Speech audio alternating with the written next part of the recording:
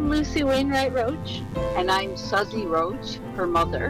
And you're listening to KAOS Olympia, the best radio station in the country. We're under the many, we're over the one. Surprised to discover that we're standing next to none. Scorpions, beetles, alien ant farm. There's no shortage of insect-themed band names, but for me, it doesn't get any better than the Roches. Hi, I'm Mark Lee Morrison, and today on Low Profile, come for a ride down Interstate 5 with Suzzy Roche and Lucy-Wainwright Roche as I talk to them on their way to the next gig on their West Coast tour. Suzzy is 1/3 of the Roches, a group of sisters whose records since the 1970s have been creating fanatic enthusiasts around the world, myself included. Her daughter Lucy has released several killer solo records in the last couple decades, and their new album, I Can Still Hear You, is the third that the two of them have made together. This one's an especially big deal for me because I'm a huge fan of the Roches and their extended universe, including Lucy and her siblings Rufus and Martha Wainwright, and their dad Loudon Wainwright III. Here's one of my favorite songs by the Roches, though. It's called Losing True. It's from their album Keep On Doing.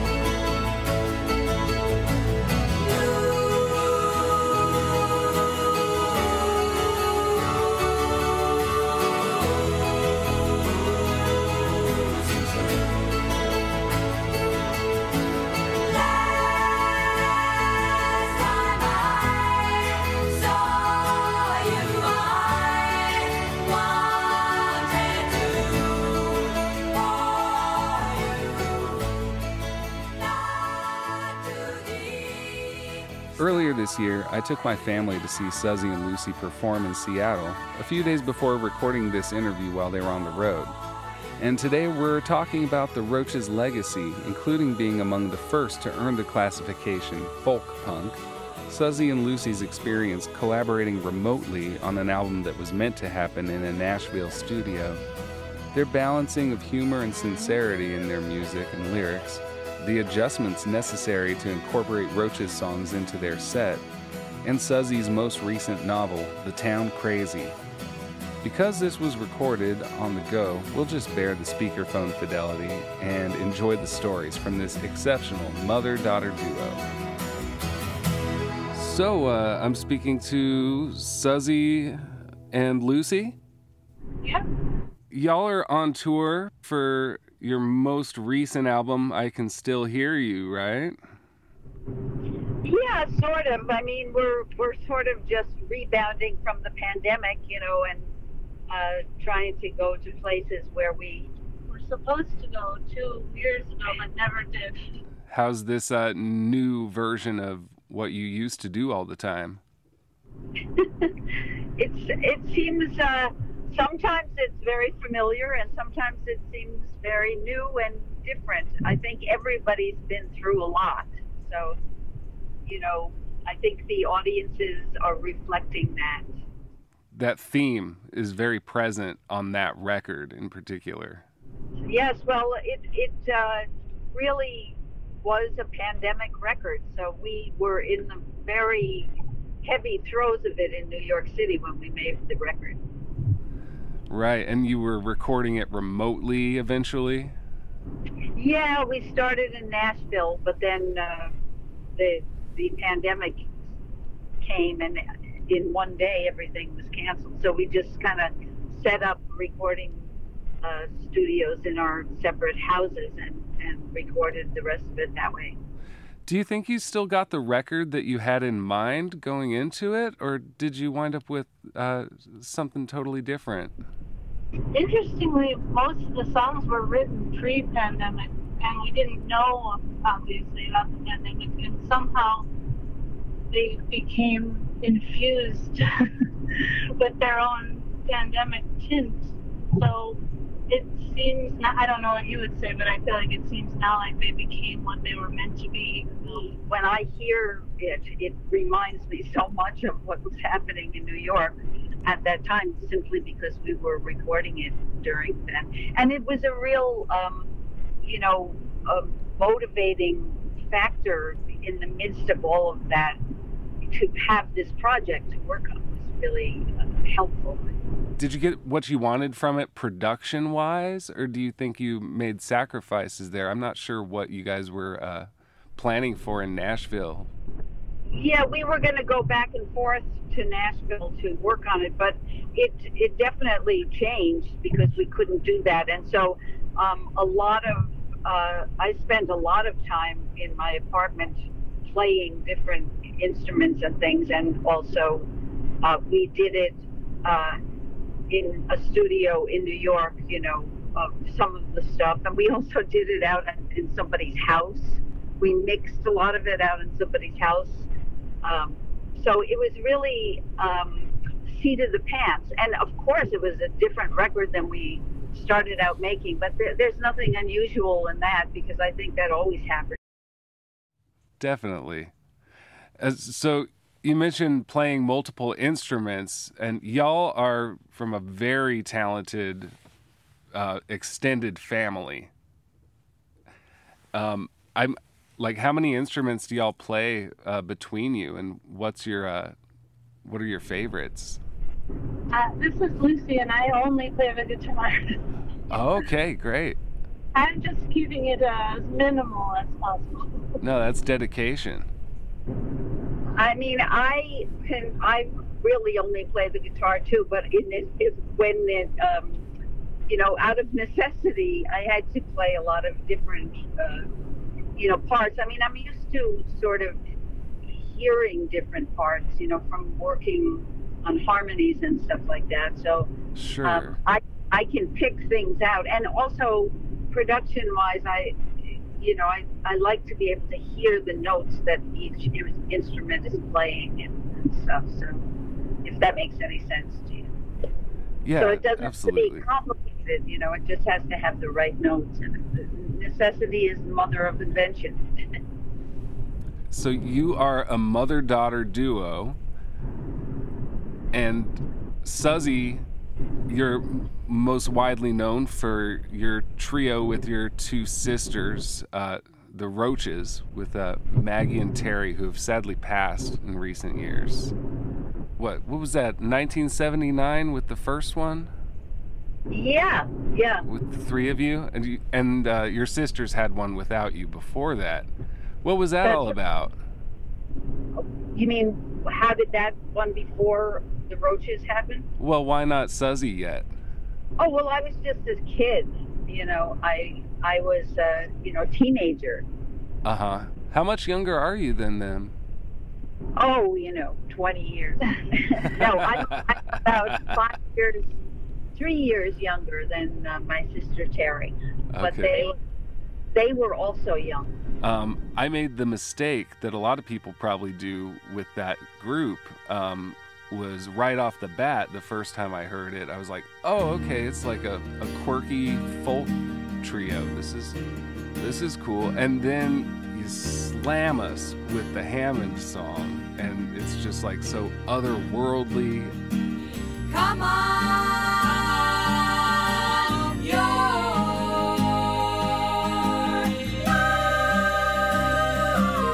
lying to me.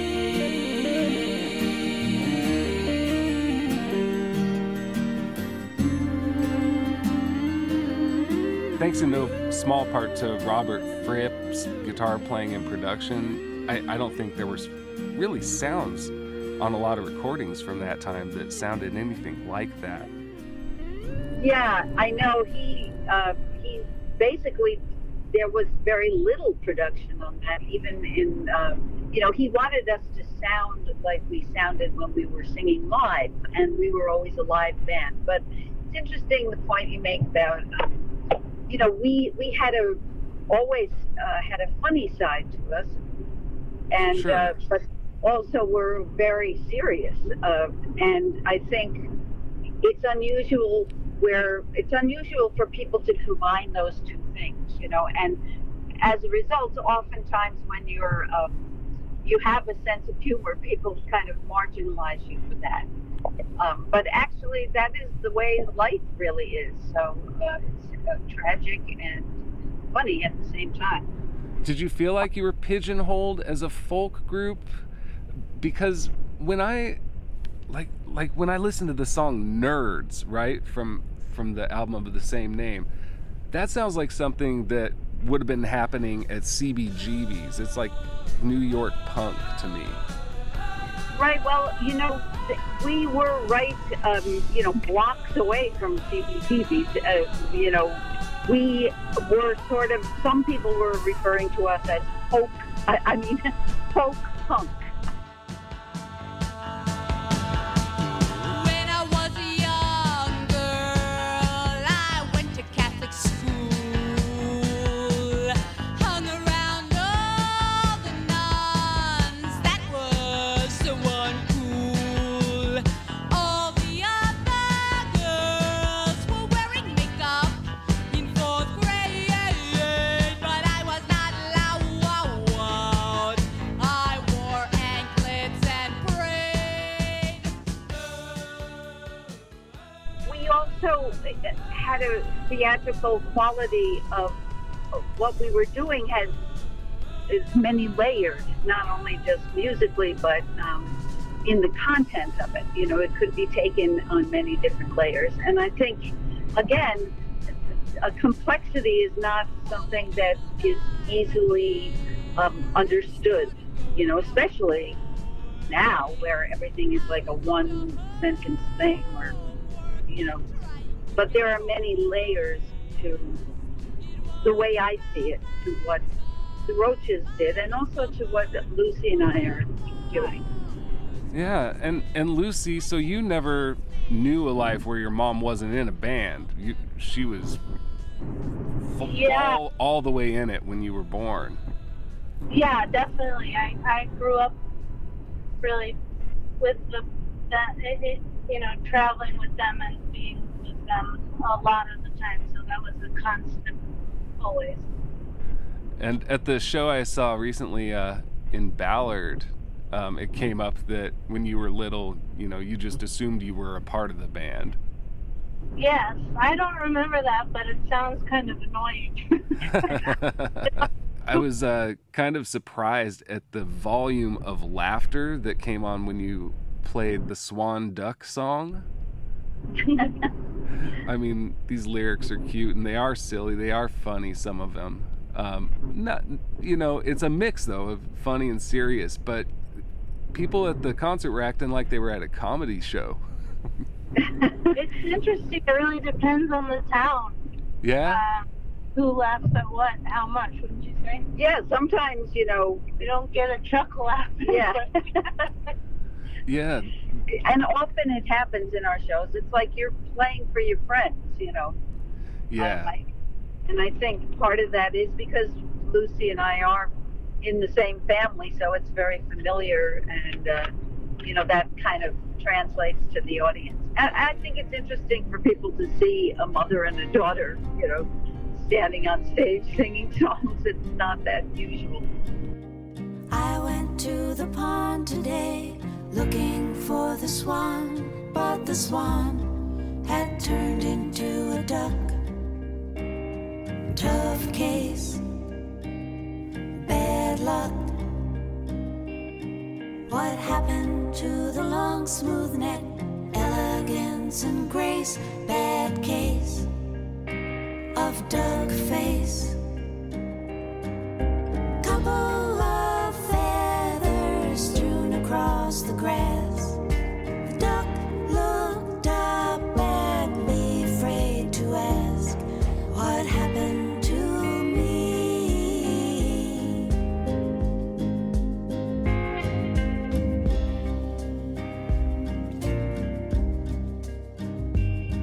I fumbled for the words to say, well, something had to give. It's what happens when you live.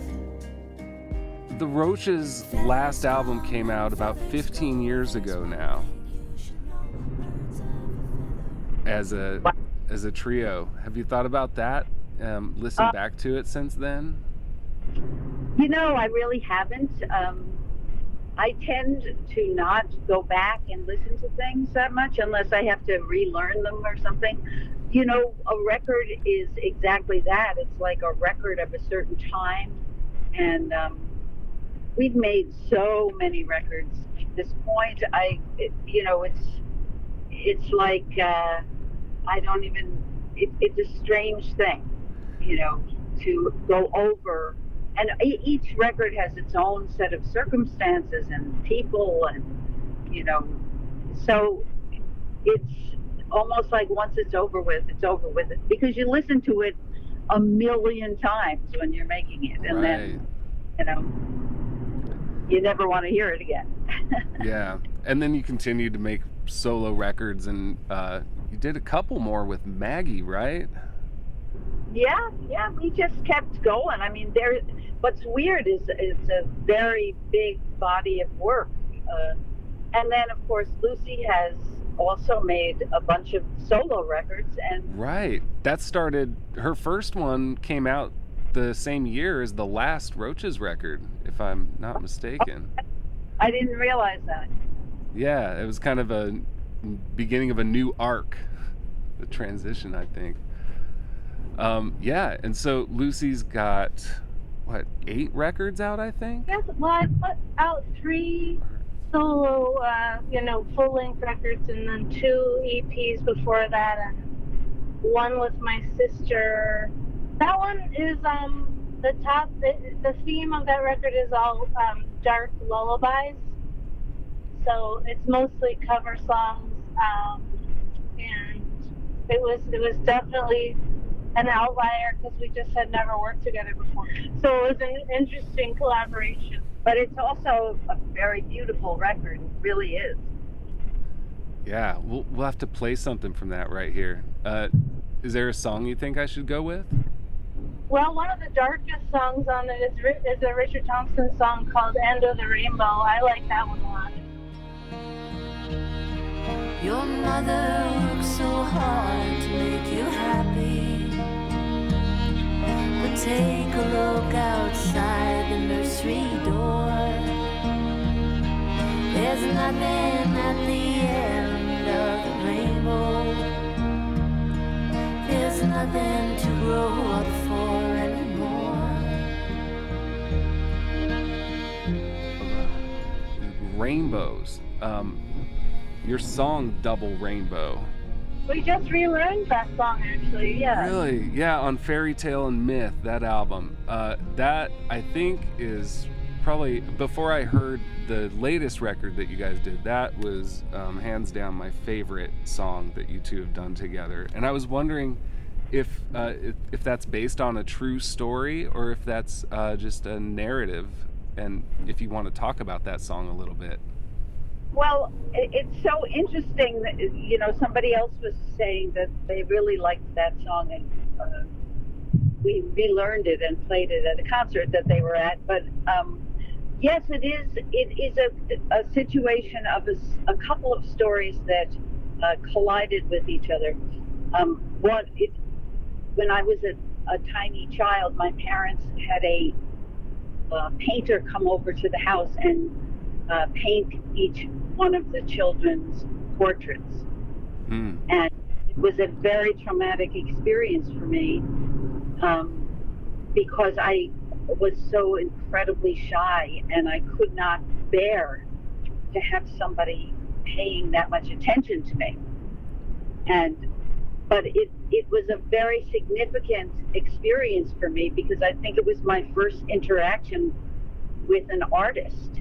Huh. And, okay. you know, he was very kind and gentle with me. And the picture that he drew was, I was crying in the picture, and I still have it, actually. Oh, wow.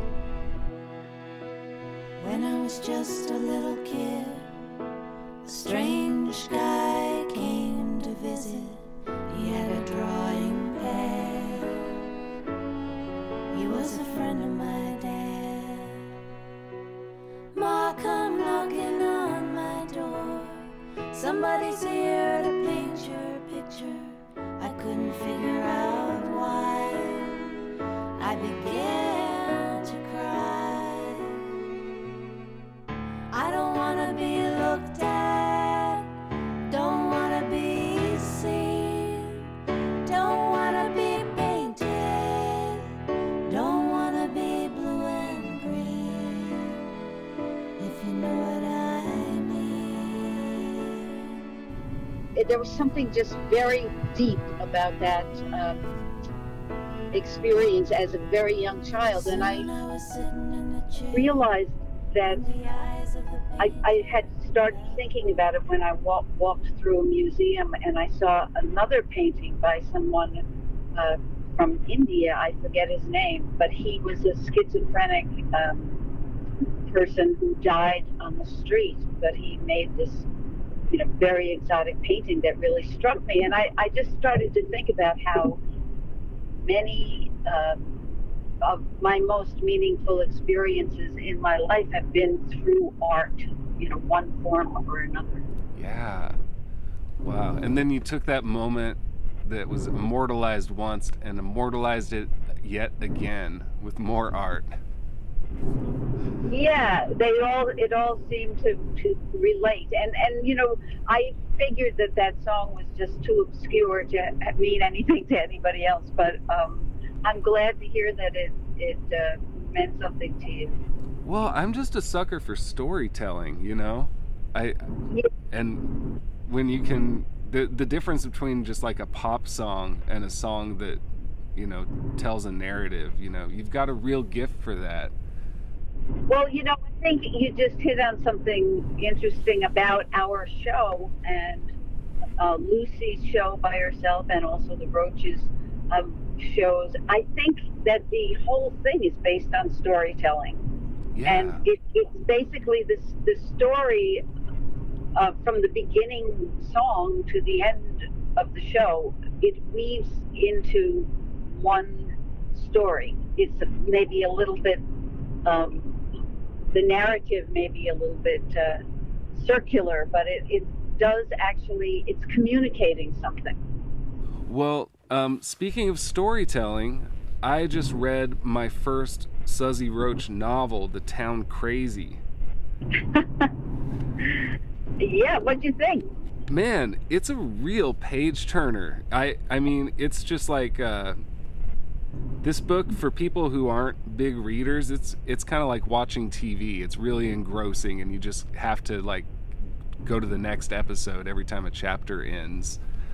And yeah, it's about a community in a small town. At the center of it, there's an artist and his child who have moved in from the big city. There's a whole bunch of families, and they're all kind of like trying to figure out what's going on with each other. There's some behind the back stuff, rumors, and then what I like about it is that it goes from all the adults in the town and, you know, just like sticking their nose in each other's business, and then the side story, which is kind of I felt like was the main story a lot of the time, about the children in the town. And yes, see, I really wanted to write children who seemed like real people. Yeah. You know, often children get marginalized in fiction. You know, they barely get mentioned and stuff, but the children are definitely very you know, prominent in the book. And I think also that childhood is can be a very frightening journey. Yeah. And very little is explained to you about what's happening. Well, the kids seem like they have the most insight sometimes. Yes, well, I mean, often, I don't know how you felt, but when I was a kid, I felt that I was perceiving an enormous amount, and I just wasn't articulating it that much. Yeah. Yep. Now, like when you were talking about your daughter coming down to the dressing room, like that experience of her walking down those stairs into the dressing room and seeing those blueberries and asking to have one and having one, that probably had such a resonance with her that seems for adults almost like nothing, you know. Yeah, she's gonna think about you guys whenever she eats blueberries, or you know, whenever she hears your music, she'll get hungry for blueberries. But also, you just don't know. Like, I think it's a great bringing kids to things like concerts.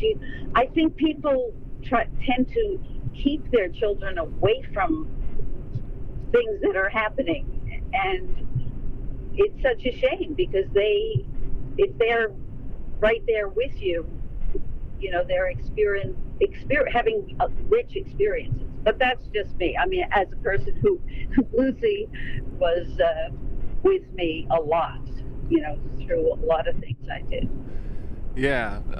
You know, one specific thing that I really found enjoyable in that book, and it wasn't a big part of the story at all, was just that the kid Felix, which we also have a son named Felix, but his dad just allowed him to paint all over the walls, like whatever artwork and stories and stuff he wanted was just covering the walls in their house. And I could see myself in there, like my daughter Lulu, the one who liked the blueberries.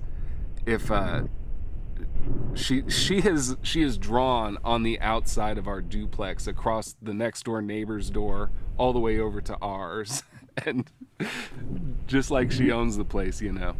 And yeah, well, it's an interesting thing, you know. That character, that little Felix in the story is, you know, he, on one hand, he kind of considered, you know, a spoiled brat, but on the other hand, he's tortured in his own little life, you know, so it's complicated. Well, yeah. Are you in that book? Me? Yeah. You know, that's a good question. None of those people in that book exist in any shape. You know, I don't know how I've written 2 novels. I mean, it's a very weird thing because you are imagining these people. Like you said, it really is like a movie, that book. I feel like I just was sitting there and it was happening visually in front of me, you know. And I'd be walking around the streets and all these people who don't exist were doing things that they did in the novel. However, at the same time, I think it's in some ways the most autobiographical thing I've ever written. And I can't really explain why that is. I think maybe because childhood is, you know, like shards. You only have shards of memories. And so it's the essence of those memories that you're trying to express, you know. For me, when I was writing that book, it was like a lot about the place that I grew up, and not a lot about, and none of the people were real, or none of the things that happened in the book happened in my town or to me. But something about the essence of the book has a lot to do with me. Yeah. Mysterious. Wow. Yeah, well, I really enjoyed it, and I'm looking forward to reading your other novel and maybe finding a copy of your kids' book for my little ones. Oh, yeah, right, the little kids' book, right. That was a sweet one, too. Yeah. You ever think about getting into acting again? You did some movies? Well, I do work, regularly with the Worcester Group in New York City, who's a world-renowned theater group, avant-garde theater group, and we've traveled all over the world. Oh, wow. I travel with them, and so I do still work with them, and as a matter of fact, I'm just about to start another piece with them in the fall. So, yeah, I do. My thing has been to just say yes to everything. Okay, that's your secret. I feel like one thing informs the other, really, and I like being around artists too. So, I've been very lucky to have a long, steady career of doing interesting. It's not boring, I'll tell you that. Sometimes it's a bit harrowing, but it's not boring. Lucy, are you able to keep this lady focused on the music while y'all are touring? Oh, I think she's the more focused one. So that's certainly not a problem, but it's just something you can't get sitting at home. And so the show becomes more and more fun the more together it is, and the more we kind of settle into what we're doing. So that's we're in a nice place in that way, because we've been doing the shows for a little bit here now. She actually has a life, as opposed to her mother. That's not true. Well, it is kind of. It's one of the most delightful things about traveling with her, is that I get to live vicariously. Yeah. What all do you have going on these days, Lucy? Oh, I'm not sure what she's talking about. But I bring a lot of podcasts to the table, because I like to listen to podcasts. So we pass the time that way, and there's lots to discuss. And yes, we talk. We agree vehemently on certain subjects, and we talk about them. We listen to a podcast, and then we dissect. On this show, I have had an artist that the Roches covered, Gretchen Christopher from the Fleetwoods. Come Softly. Oh, yeah. Yeah. And we talked about your version. She's a sweetheart. That's a beautiful version. Maggie singing that song. Yeah. And then, another guest I've on this same season, Steven Steinbrink, he does a really beautiful cover of I'd Love to See You. I heard a beautiful version of that song. That's one of my favorite songs that I ever wrote. But I don't like the recording that we made of it. It wasn't, but I do like, I heard another cover of it, and it's a song I would like to re-record, actually. You know, my favorite Roches moment in recordings is in one season when it just goes into all those dissonant harmonies. It's just like, you guys, the three of you had like this insane blood harmony thing going throughout all of your records, and then you guys somehow just got it to clash on this crazy weird chord. We go on arguing, no one can say a thing. Set down your key and trumpet, go have a dream and hump it. I've got to get away from you. Yeah, we sang, the melody against this other melody that was, what you would call clashing, I guess. Yeah. But yeah, we do that in our show now too. Y'all are doing that song? Yes, we did. Oh, you missed it because you had to leave. Oh my God, I'm so mad I had to leave early. You guys have had to figure out a completely different approach to harmony. It's a very different thing doing two parts than three parts, because you're you're not really completing the chord when you're doing two parts, you know. But when you're doing 3 parts, you must establish a chord. So it just has a different sound to it.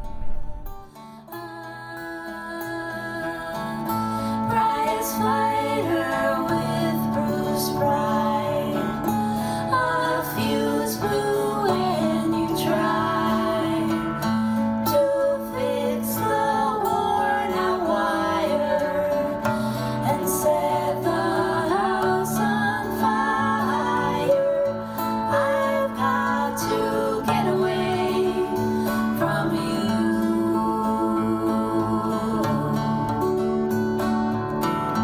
If only for a day or two.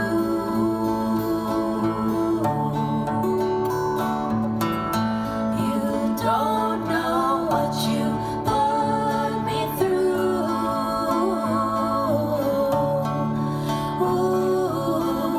I'll come and visit you in the zoo.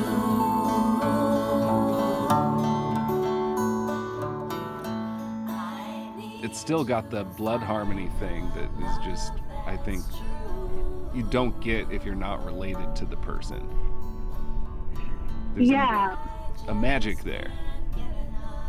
Yeah, there are only a couple, you know, a lot of times people ask us if we would cover Roches songs, and that's a hard ask because they were so reliant on 3 parts, and that really made them what they were. But there are some that we've been able to learn, and One Season is one of them that we have a version of, and I'm so glad because that's one of my very favorite songs, period. Not even very favorite Roches songs, but just in general as songs go. Oh, me too. Yeah. Yeah. I can listen to that anytime. Well, I'll have Yeah. to catch you again to hear it live. Are you going to do some more solo touring after this? Yeah, I will be. I'm kind of planning into the end of the year and next year.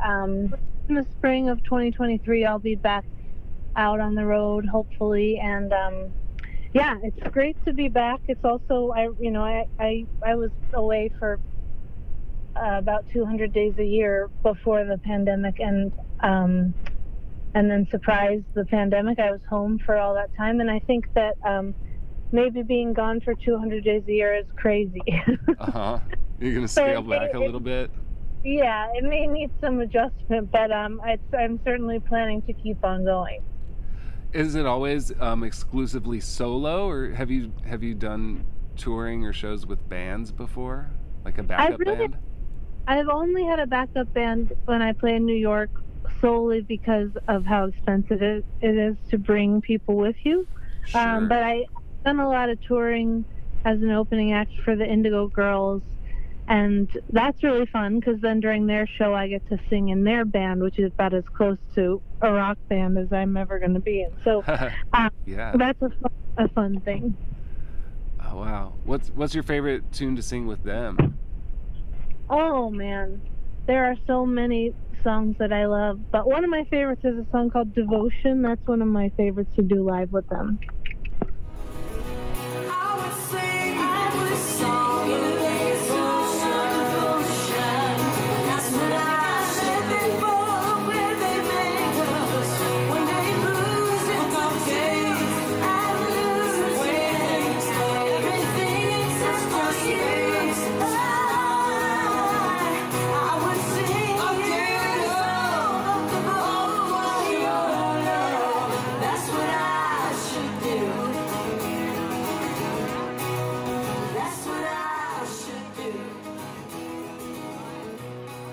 Are you working on any new records? I'm hoping to make another solo record, at least write it in the rest of this year, hopefully, if I'm lucky, and then see what happens after that. Being on the road as much as you say you are, do you find it easier to write on the road? Or like do songs like pop into your head when you're not expecting them, or do you make a concentrated effort to create a body of work? Well, this is back with Suzzy again. I think I can easily speak for both of us to say that it's impossible to write on the road. I don't know how anyone can do it, you know. It's writing seems to be a whole separate thing, you know. It seems to require solitude and stretches of nothing, and you know, and it's kind of an act of faith, because you never know that if you're going to get something that you like or not. You know, it's similar to writing the novels. You know, you don't know what you're doing really, and you're hoping for the best. I've definitely had songs come to me like behind the wheel, and then as soon as I get where I'm going, I just grab a paper plate or something and scratch out what I can remember of it. But I've had that also, but usually it's a headset for me, like if I'm in a writing period, that happens more often. I don't know why. It's like that part of my brain kind of turns off when I'm on the road, you know. Sure, yeah. Well, we were talking about your cover tunes. So It's Not Easy Being Green is on the new record and sung by a famous puppet, or a Muppet rather. Are you a big Kermit guy, Suzzy? I like that song very much. I've liked it for years, and I think it's interesting. So many people have covered that song. I think it really has struck a nerve in a lot of different people. And there's a lot going on in that song that, you know, of course, it's another example of that. You know, it's sung by Kermit the Frog, and so it's kind of like a novelty thing, but it has incredible depth to it. And it's simple, but it's profound. It's not that easy being green, having to spend each day the color of the leaves, when I think it could be nicer being red or yellow or gold, or something much more colorful like that. It's not that easy being... Joe Raposo, who wrote that song, I think he certainly had that gift of, you know, again, writing for children to me is one of the most freeing areas, because you can say a lot more. Like, for example, you know, E.B. White, you know, who wrote Charlotte's Web. Yeah. And, you know, like those books, or Stuart Little, which there's a song on the record that's written for that story. When I read Stuart Little as an adult, I was shocked by the depth of sadness that is in that book. And it's a children's book. Yeah. You know? And I feel, again, like sometimes people want to shield their children from those kinds of feelings, but they, you know, children get very sad from time to time. And it's nice to be able to, or they get scared, or they get, you know, confused or whatever. And I think it's a very fertile place to write for children. It's true. And you know, I don't really think of that as a novelty song. It's got volumes to speak. Yeah, and it's very soulful and kind of, it's a lonely thought that, you know, someone is having when they're sitting by themselves. When green is all there is to be, it could make you wonder why. But why wonder? Why wonder? I am green and it'll do fine. It's beautiful and I think it's what I wanna be.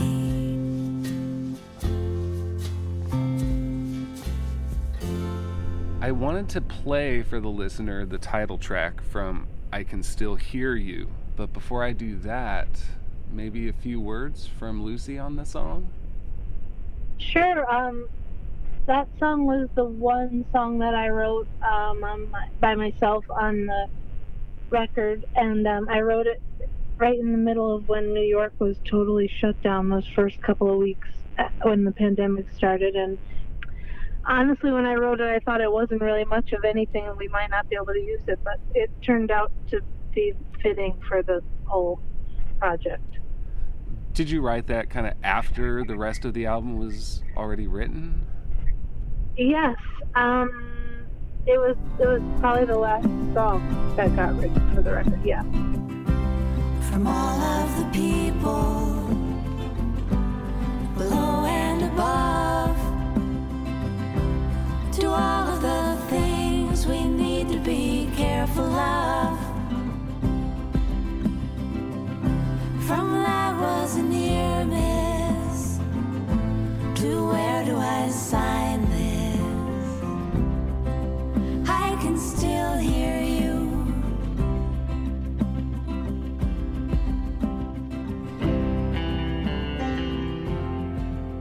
When you are making a record, you're not really sure what the end is going to be until it's over, and then you say, "Oh, I see what this is about." You know? Kind of like a photograph coming into itself in a dark room. You know? Yeah. It sort of presents itself to you. It's the final reward. I just wanted to mention I really enjoyed the deep cut Beach Boys song that you chose, Day in the Life of a Tree, that you did with Maggie not that long ago. Yeah. That's a strange song. But it's also very deep song. Yeah. It's a very it's like kind of a disarming tune. Yeah, that's a good way of putting it. One day I was full of light. My sap was rich and I was strong. From sea to tree I grew so tall. Through wind and rain I could not fall. But now my branches suffer and my leaves don't offer poetry to men of song. Trees like me weren't meant to live. If all this world can give, pollution and slow death, oh Lord, I lay me down. No lives left to be found.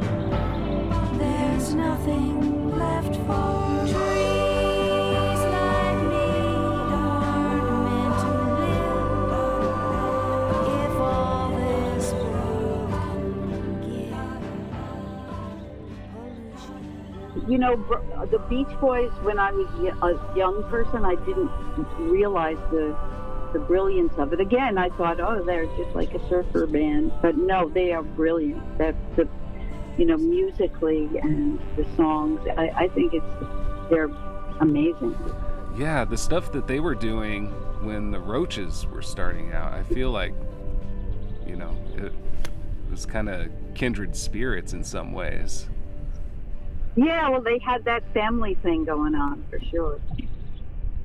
Is there anything you guys are looking forward to about getting back home after this tour? It's always fun to get back home until you get to New York and remember that you're in New York. And it's summer and it's hot and it's not as... we really, we were in Ballard. We were really struck by the beauty up in the Pacific Northwest, and it was a real literal breath of fresh air for us to be there for a few days. Yeah, I was so glad that y'all got to come visit this area. And kind of at one of the nicer times of the year, if you don't mind a little rain. Oh, it was just breathtakingly beautiful.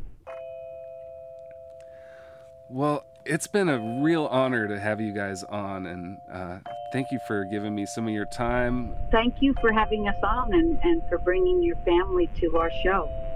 Yeah, it was great to meet all of you. Yeah, well, break a leg, y'all. All right. Be safe on the grapevine. All right. Bye. Bye. Mark Lee Morrison here, and you've been listening to Low Profile. We just heard my interview with Suzzy Roche of the vocal group The Roches and her daughter and collaborator, Lucy-Wainwright Roche. If you'd like to find more of their work, you can find some relevant links on this episode's page at lowprofilepodcast.com, and most good record shops too. Next time on Low Profile, I'll be sharing my interview with the Oakland-based artist Steven Steinbrink, recorded almost a year ago. I'm going to play you out on his cover of the Roches song I'd Love to See You, mentioned earlier in today's show. Hope you like it, and catch you next time.